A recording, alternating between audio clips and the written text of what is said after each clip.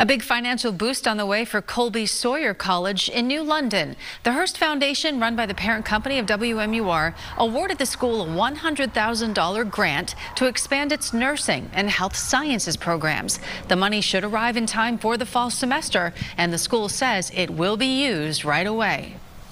We will be looking to purchase patient simulators for nursing skill practice. We will also look to purchase a medication dispensing system that has simulated medications for our students to use.